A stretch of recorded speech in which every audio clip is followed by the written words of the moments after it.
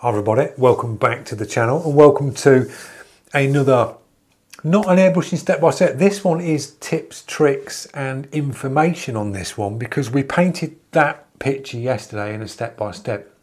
And at the beginning I sort of took you through materials, you've seen the products. So it's sort of, I try and base the videos around so you get to see what products we're using. You get links so you can sort of source them products if you wanted to have a go. I'll leave you the image reference where I got it from so you can have a go at these pictures. Now I watched this video back last night, sat there and watched it and thought, right, how can I make this video better for you guys to sort of break it down to understand, because you see me paint it and I sort of talk you through and you can watch me paint it. It's all well and good doing that, you just see me fly around with the brush and then you get comments going, you make it look so easy. Now I wanted to break this down to make it look easy for you guys. So when you wanted to go on to something like this and give it a go, I'm going to show you the ways you hold your brush to create the shapes, because that's all they are on these pictures. They're just shapes, lines, shapes, dots, soft fades. That's all it is. That's all you're practicing. Different strokes with your airbrush to move across to achieve things like this. Because looking at that, you'd look at it and think, oh no, how the hell am I going to paint that? It's like, how do you do it? And that's how you look at artwork. It's like, oh, how do I do it? It's like, there's no way I'm going to paint that. It's breaking it down. It's breaking that image down. You sort of break it down to sections. You strip the layers back and look at the shapes and how them shapes are toned and put on, and then you've got to think of how you create them shapes, tones, textures with the brush or with the tools that you've got. And that's why I always say use all the tools in your box. Don't just think I've got to use that. I mean, yesterday was near enough 90% that with that, because we can't do the erasing techniques and the scratch back techniques for the hair and them sort of little techniques that you bring into play when you do the photorealistic work. There's a lot that goes into it when you do photorealistic work. You're manipulating the paint. You're creating different textures with different tools. So using all the tools in your box is really good. And that's why I've sort of, on this portrait yesterday, it was like Posca paint pen. We used an eraser to knock out the lines afterwards. We've used shields to create sharp and soft edges.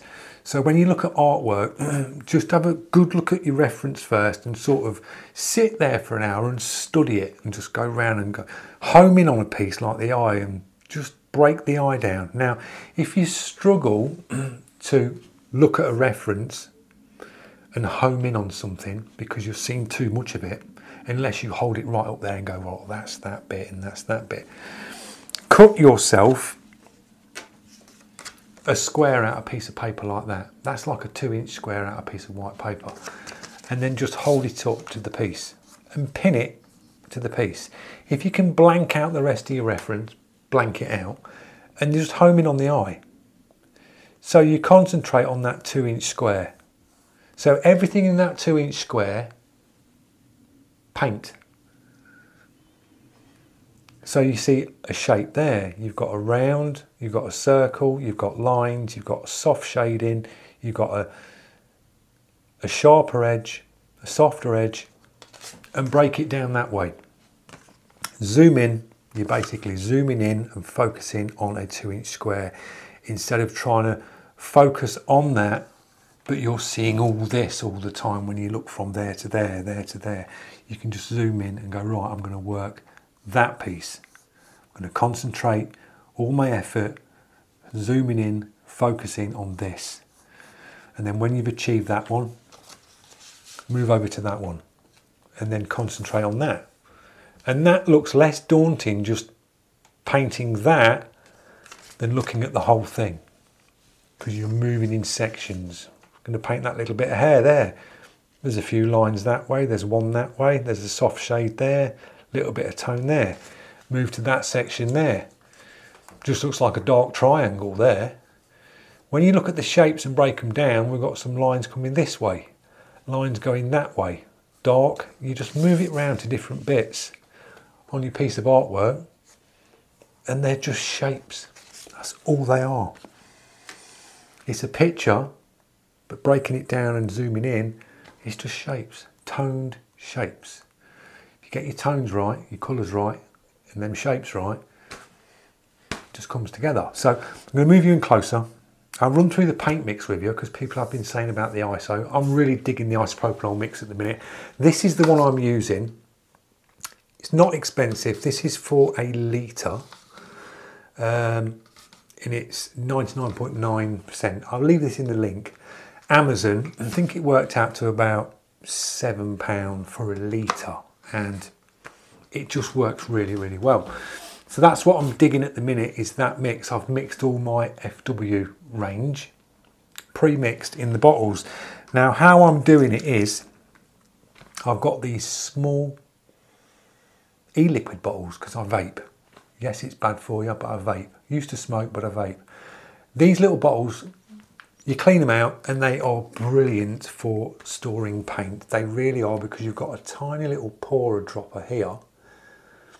You can pop the lids off, you can fit a ball bearing in it, and you can mix your paint. Now how I'm mixing this is, I'll mix it to a set consistency in the bottles, and then I mix again when I put it in the airbrush. So I'm sort of splitting this bottle down into sort of 3 sections. I'll do paint or ink, then I'll do a section of water, and then I'll do the rest of it with ISO. So it's like equaled out. Put a little ball bearing in there, shaker, and you're good to go. Then when it comes to putting it in the brush, I'll do 3 or 4 drops, and then I'll just top it off with ISO. So it's really thinned out, and I mean really thinned out. You can see there, when I do that, you can see how like thin it is in the actual pot, and that's how I mix it. So these little bottles of paint will last ages. When I painted this one yesterday, I used, if you've got the custom Takumi, you'll know how big the cup is at the side. I sort of mixed, basically if I was to fill it up, I would have like 4 ml from the top edge of the cup down, and that is it. That's how much paint I used, basically a full cup to achieve that, and that's on A3. And that was thinned out from these bottles, so I've not used loads. There's still loads left in this. So paint does go a long way, it really does. So that's the paint mix that I used, and I always say, put yourself a piece of paper at the side. You don't want to be going straight in, dialing your air pressure in, go blast, blast, and then go there. And seeing what your spray pattern's like going here, you go here first. You move to the side, you test your paint, see how it's atomising at different distances. You want to see what the paint's like going right up close. So you always see me do like a little test with that paint mix on detail, real fine going up.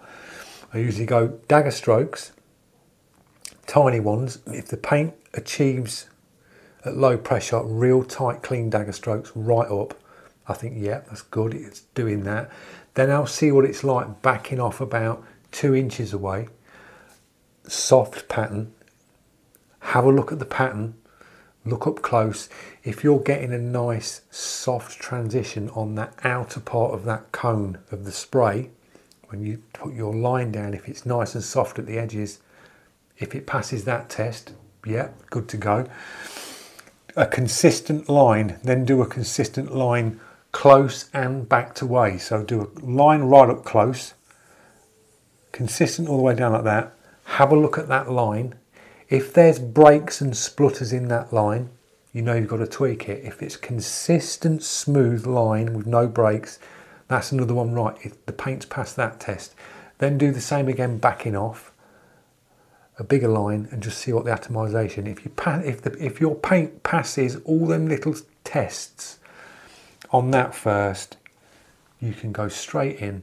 You've got your paint mix dialed in, you've got your air pressure dialed in, you're good to go. Then you can commit. You know you can have no dramas with that paint when you're using it, none whatsoever.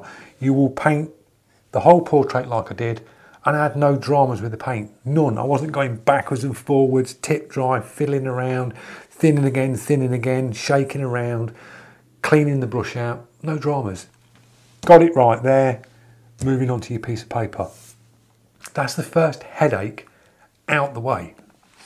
So I'll move you in a little bit closer and we'll go through some of the brush techniques and strokes that I used to create this.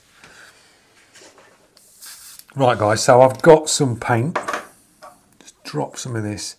And this is the one that I've mixed in the pot. So I'm just going to give this a little back bubble and bubble up, because I did leave paint in the brush last night, and I always say to you, clean your brush out, but the temperature in the studio wasn't warm. I knew it was cooling down, and I had the lid on the cup, so I knew the paint wasn't going to go anywhere bad. So as I say, when you do your test, I'll do the test bit on here so you see it a little bit clearer. So I'm about 2 inches away.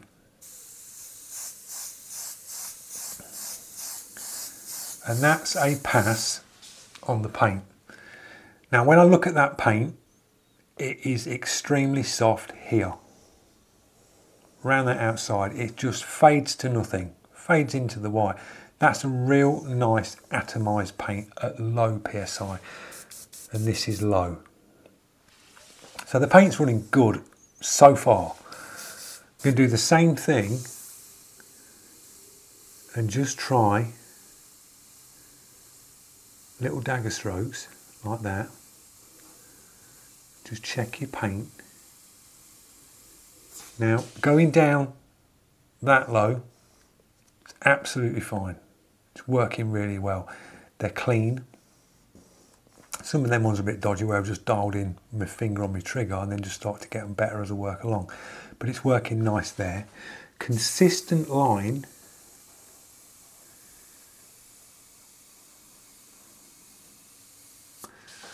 Absolutely fine.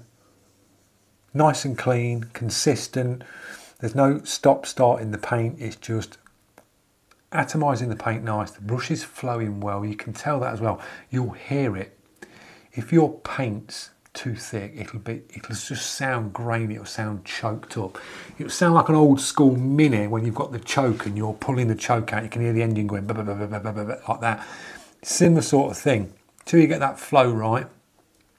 You get a nice consistent there. Then you can back off. You can do the same again like that. Clean, atomised, nice. So you've tested like that, backing off, atomises nice. Up close, nice tight details with it. Consistent line, no breaks. Backing off, consistent line, no dramas. That paint in that brush is absolutely spot on. Good to go.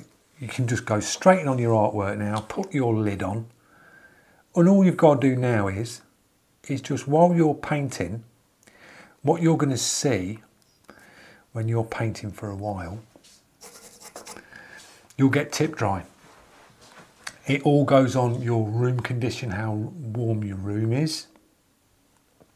We all get it. And you will start to see that and that change when you get tip dry. The minute you get tip dry, when it comes to doing soft shading and backing off, you're going to start to get speckles and grainy when you've got tip dry to achieve that. When you've got tip dry and come to achieve that on your artwork, a line that's continuous, you'll get breaks. You'll get spitter, grainy breaks. When you come down to do little tiny details like this, when your brush has got tip dry on the front of it, it'll be like you're pulling the trigger back more to release paint. You'll be like trying, you'll feel your finger going further and further and further back, and then the paint comes. So you'll instantly know when you're going up on detail, the more you have to move your trigger back to get that little bit of paint out, you know you've got an issue at the front. So just double check for your tip dry. And this is why I always say, have that there. Paint for a bit. If you are getting a little bit of tip dry, stop, look.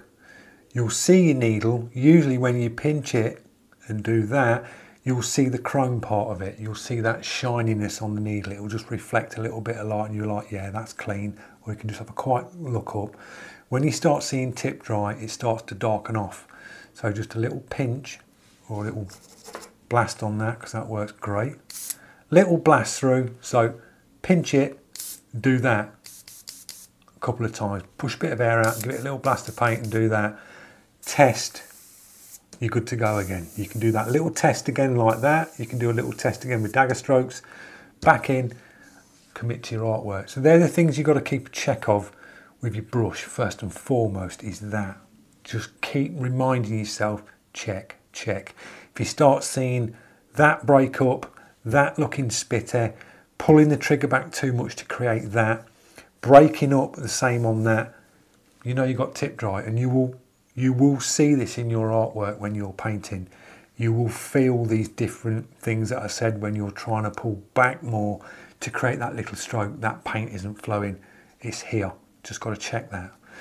So that's one thing to check. Now, moving in on this portrait and some of the techniques that you need to practice on a blank piece of paper before you start going in on your artwork and giving it an actual go of it. Dagger strokes. When it came to the hair, you're doing dagger strokes. Everyone says dots, lines, dagger strokes, and they are key things to learn with the airbrush. They really are. And them dots, lines and dagger strokes can be done at all different distances like this. So shading, we've just done that one there at a 2-inch pass. Now for her face, when we were doing the soft shading around the face, because it's a big area, the first thing you need to do is move back yourself. Position yourself away from your artwork. So you move back about 1.5 foot away from your piece of paper. So you distance your eyes away from it. That's the first thing you need to do. So you can see more of your picture.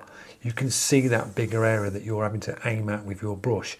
And then you distance your brush to create how much paint you want to come down. So if I was doing a face that was like the size that we were working on yesterday, this sort of size there, I would back the brush off a good 6 to 7 inches away to create that very light pass. Now you can see that there going down really light. That's how I was toning her face yesterday. And I'm basically just going on and off the trigger, but moving with the brush. When I wanted to come down on that jawline and bring that darker tone on the jawline, you're moving in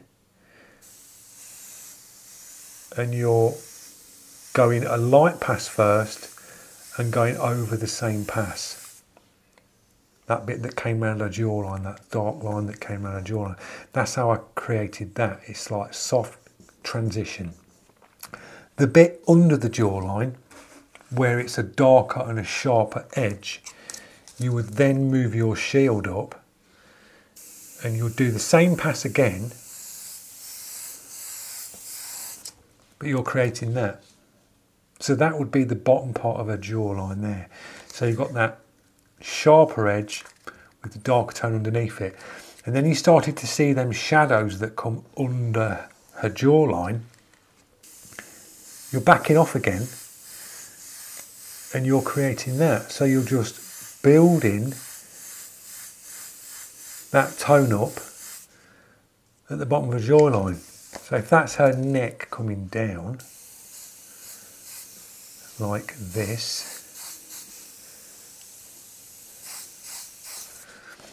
that's the side of her jaw, neck coming down, and that's underneath the chin. So you're darkening that off because this piece is further forward. That piece sits back. When you look at a human face, that neck goes in 2 inches. This bit sits 2 inches forward. So that would be more in shadow. That would be hitting more light source. So you darken that off. But then you put that nice sort of sharp edge to separate that from that, but then just darken that. So that's how you'd achieve that piece, and like that. When it comes to sort of like the hair textures, and I say dagger strokes, you're basically doing that movement, but you're just going up closer. So you are creating them point to points like that. So a lot of the hair strokes on this portrait yesterday were shapes like that. There were shapes that way, going that way with the brush. And I was basically just doing this, going over, building it up, going at different distances to create tighter lines, backing off slightly to create softer ones, and blending them all together and giving it that rolled effect by giving it a little bit more paint here, and then giving it a little bit more paint here, darkening this edge up here, just doing dagger strokes, darkening it up here like that, and doing some darker passes like that. And that's how we created the sort of hair texture, the rolled edges going from dark, a little bit lighter in the middle, and then going back to dark, but giving that soft transition here, and you're just putting loads and loads of different tighter lines, broader lines, and just creating them textures going like that. So it's moving with your brush, dagger strokes. So all the hair is that point to point line, and you're just overlaying, and then creating that same but you are doing it smaller. You're doing that same stroke but smaller, and that bit would go there, that bit would go sort of there, along here and along here. So they're the sort of shapes there. When it comes to filling things in that have got sharp edges, so say you wanted to fill a circle in, but you wanted like a, say, well, let's just do a rough circle here, probably a dodgy circle. You go round it like that with the shield. So you've created your sharp edge all the way around, and then you could start centre if you wanted to shade that in, and you can just move the trigger and just fill up to them darker lines on the outside. Fill it in nice and even. You're not going over this edge because you've got a nice one to go up against. You've already got that dark edge. You just fill in the centre. So creating sharps on images and soft edges, it's just looking at your image, studying it like the bottom of a jawline, right, I need a sharp. That's how I created the sharp, by doing that, spraying that way to create that sharp that way. If you want one that way, you do the same that way. It's the same when you do round circles. If you want to go round the eye, you can use the inner of the shield that way to give you that bit round the inner of the eye. Then you'd have your pupil, say, in the centre like that. And then this bit here would probably be textures, little lines coming out, textures going round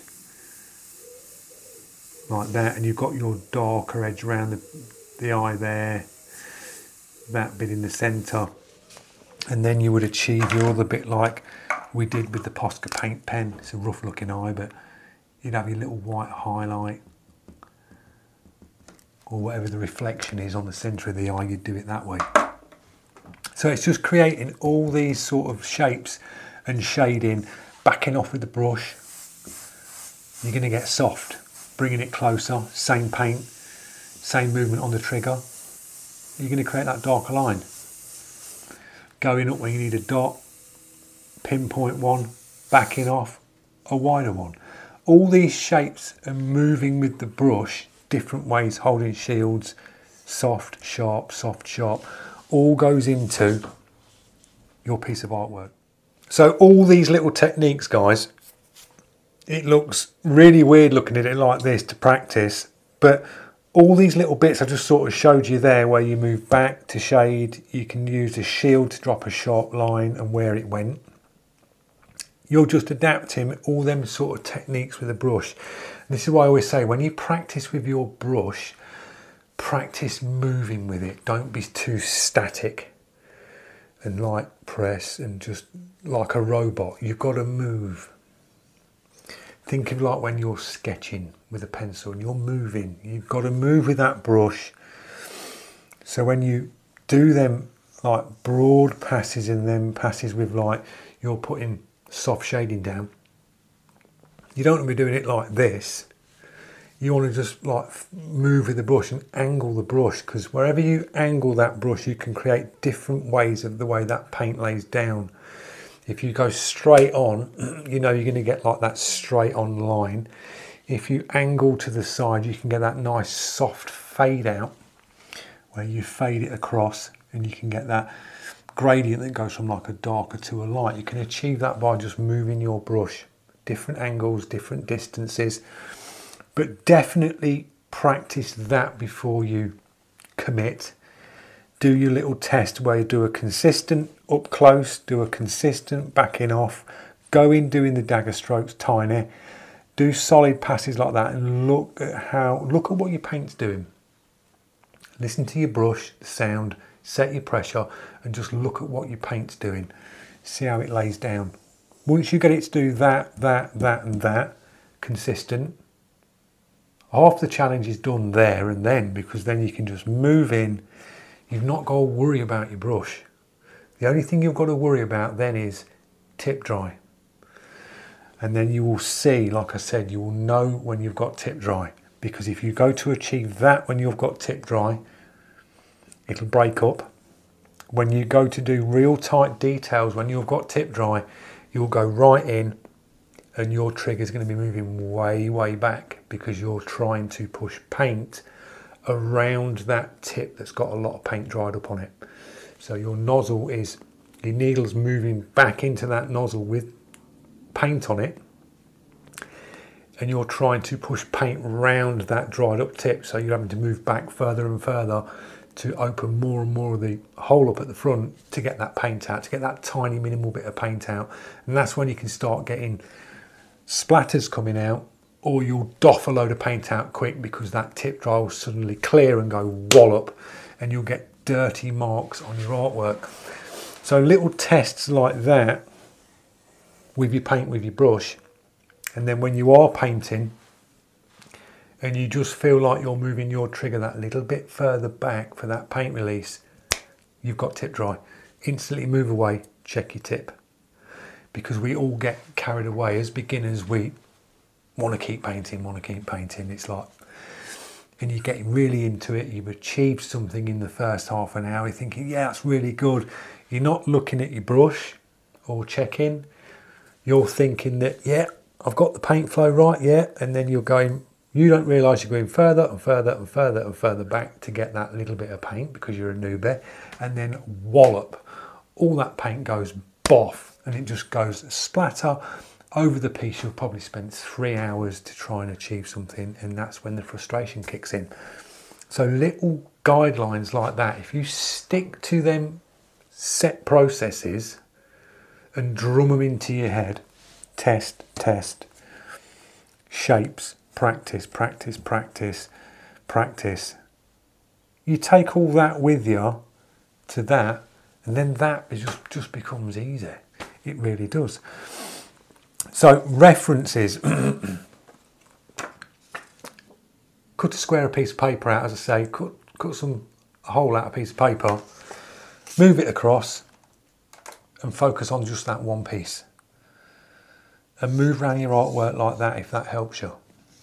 If you struggle with looking from that to that, going from, because you're focusing here and then you're moving across and then you're trying to focus back on that. It's that pinpoint between the two. And this is where it can really strain your eyes. Another good thing to do is paint for, say, half an hour, walk away. Come back with fresh eyes, because you don't realise how much focus and concentration you put into doing pieces of artwork when you're airbrushing, because you are really trying to home in on every small detail. When you look at pictures and you see the whole thing, it's like, yeah, it's a woman's face. And then when you think on how you have to paint it, and you go in and in and in and in, and you go, right, well, there's a tiny little shade there, there's that little mark there, that tiny little eyebrow hair there. You're really focusing down. It does take a lot out of your eyes. Be very, very careful with your eyes. I used to paint with no glasses, and I could be like, bang, all day, every day, bang, bang, bang, paint here, paint, paint, paint. Now, I'm like trying to focus. Glasses, it does beat your eyes up. So if you're young and you're starting out, be warned, when you're older, you will have glasses, probably end up like whiskey tumblers strapped to your head, because this batters your eyes if you're doing this day in, day out, day in, day out. It's like anything. If you're permanently working on a laptop screen all day, in an office, I guarantee it, by the time you hit your 40s, your eyes are going to be screwed, because you're permanently like this. So just be careful of your eyes, get checked. I've got new glasses coming, waiting for them, which is going to be nice, because I have to have 2 pairs. Distance is absolutely fine. This stuff, I have to have a set distance for airbrushing, because I'm usually working right up. And then one for when I'm editing, because I'm usually on a tablet editing a certain distance away. So just be careful of your eyes. So I hope this has helped you out.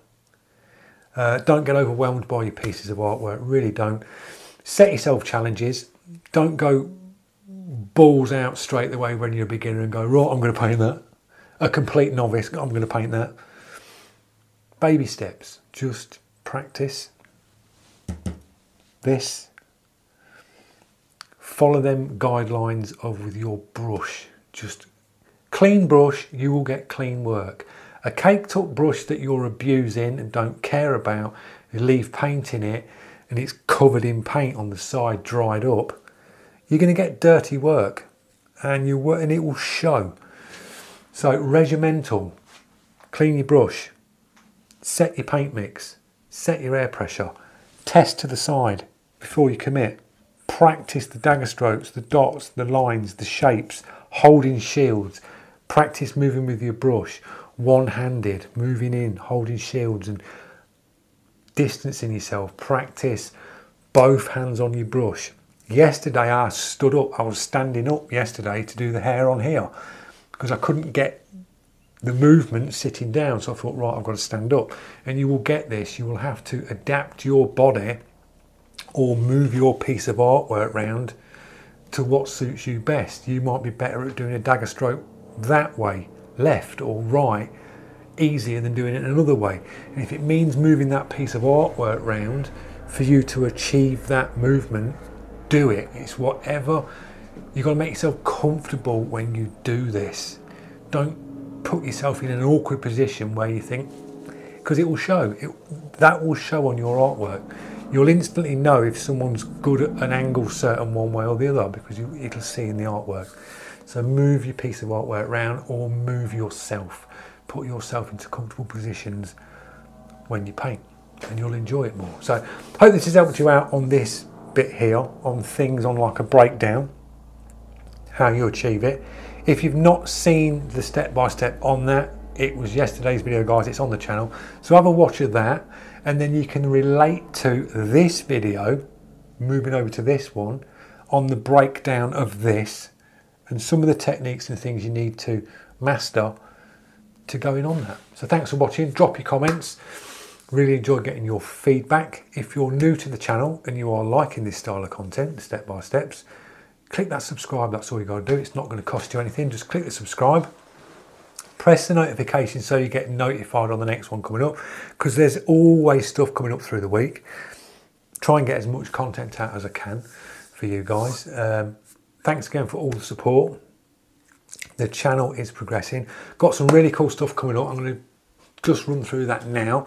I've been sent out some crystal effects. This is a different formula, and I've seen the test panel from the person that sent me out, so I'm looking forward to doing a test panel and a piece of artwork with the crystal effects for you guys. We've got that one coming up, and we've got a giveaway coming up as well. There's going to be a giveaway coming up. Got an email yesterday. I've got some Galleria brushes coming, which they've kindly said they'd like to do for the channel. So we've got a giveaway on a couple of Galleria brushes, so that's going to be coming up. So you've got the chance to get hold of 2 Galleria brushes. So there's going to be a giveaway on the channel coming up. So thanks for watching, guys, and I will see you in the next one. Cheers.